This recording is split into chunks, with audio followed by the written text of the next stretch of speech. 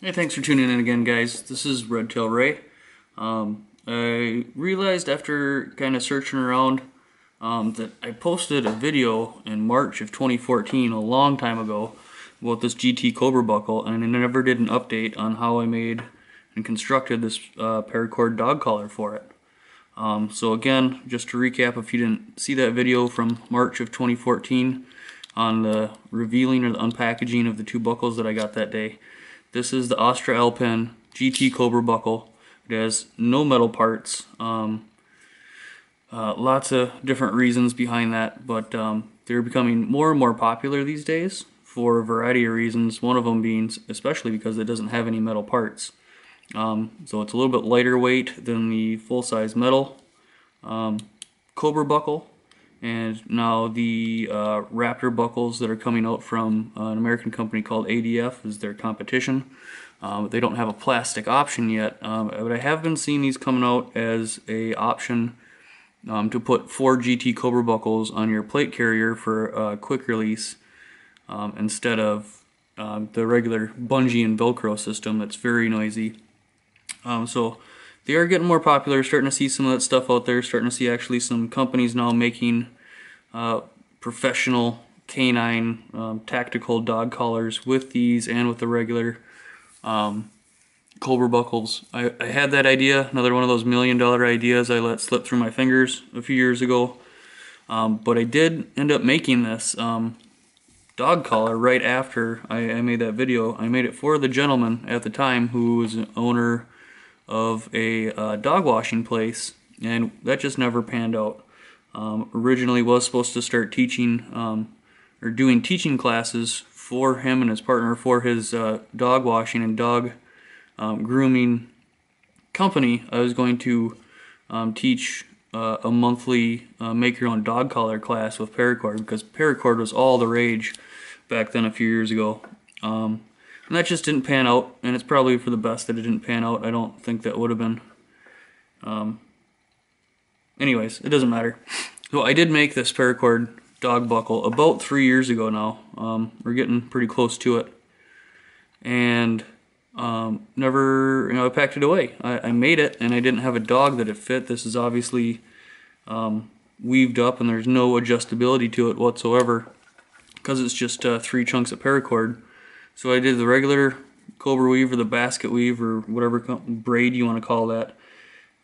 If you notice how big and how wide it is, I did have to do, instead of just the double Cobra knot, I did 3 individuals. So basically, like everybody used to make their own the bracelets and the survival bracelets and all that. So this is using non-mil spec. This is the standard, the colored options of the 550 cord, which isn't rated as high of a tensile strength. But it doesn't matter. This is just, a super heavy duty dog collar anyways. But so this is 3 strands. The blue, I'm not sure if you're going to be able to see that. The blue has a reflective in it. You can see some of those gray dots. It's really not coming up on camera, it doesn't look like, but anyways, it does have a nice reflectivity to it, so when you got a flash on or when you got a flashlight at night, it does shine actually quite bright. It's pretty nice. I did find back then a solid D-ring that I was able to weave in there as well. It took a little creativity on how I was weaving that in there, but that's weaved into all 3 of the strands, or all 3 of the braids, to make a very, very heavy duty dog collar.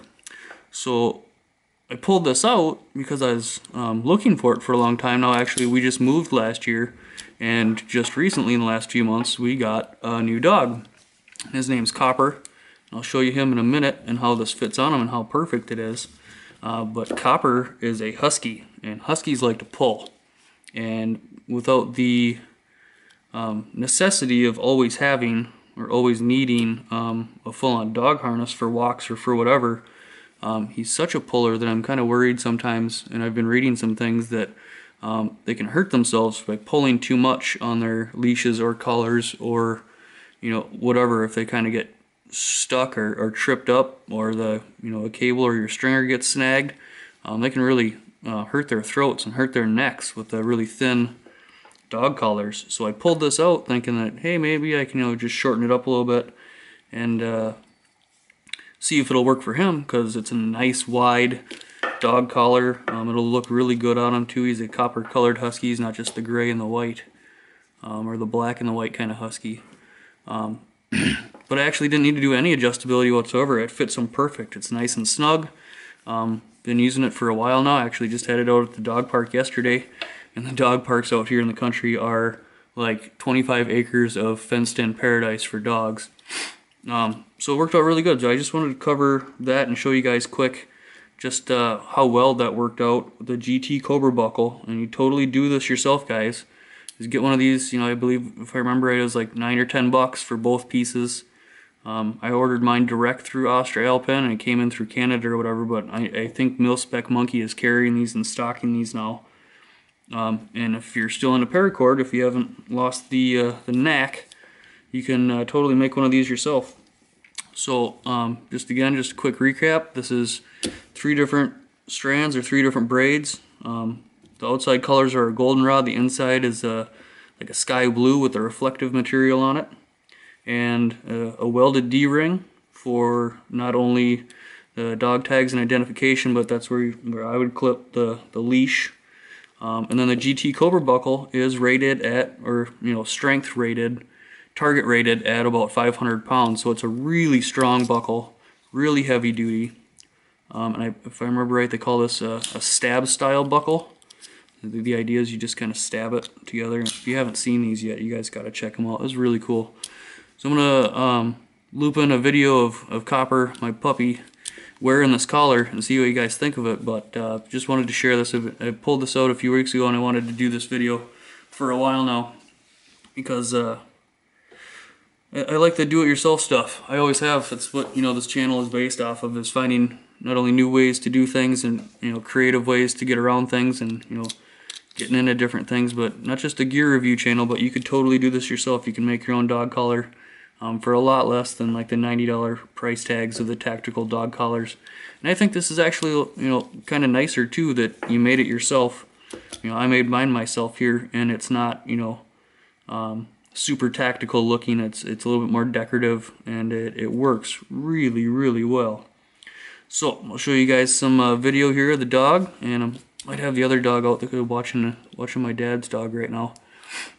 I'll put this on him and show you guys think, and thanks for tuning in again. As always, like, subscribe, share, comment below if you got any questions on anything that you saw or anything that I didn't cover or anything you guys want me to cover in future videos. Thanks again, I always appreciate it, and I'll see you guys in the next video.